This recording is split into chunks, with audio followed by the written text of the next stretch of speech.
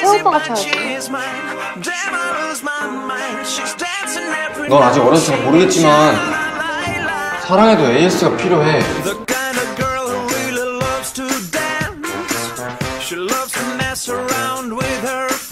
에은빈 씨, 이 팀한테 지지할 자신 있죠? 당연하죠. 저런 태호 씨 캠도 오빠! 오래 기다렸지.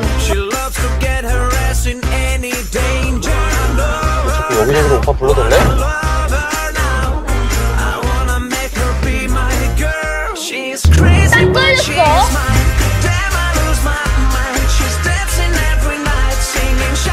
딱 걸렸어? 완전 잘하고? 오빠 나한테 감사한 줄 알아. 훔치는데 내가 마음이 아파서 넌 한번 희생하려고. 그랬죠? 오늘 은빈이가 이상해. 너 솔직히 말해.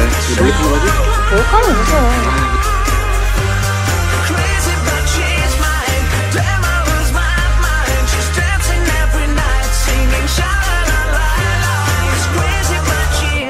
나 예뻐 보일 때 없어?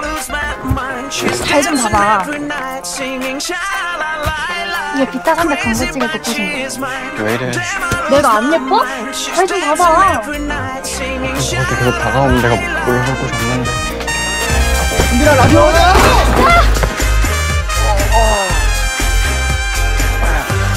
태우고 여기서 왜 때려줘?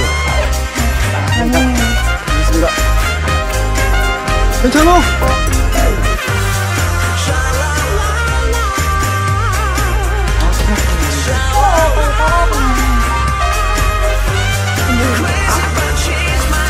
그렇게 그런 사이였어요?